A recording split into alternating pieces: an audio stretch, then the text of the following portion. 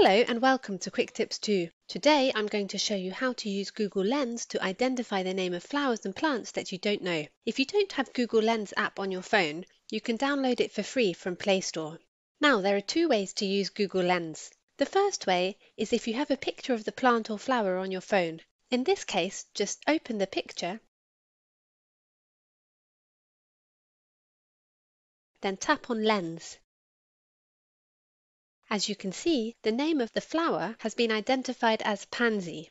You can also use the search icon to select a small section of the picture and get better results.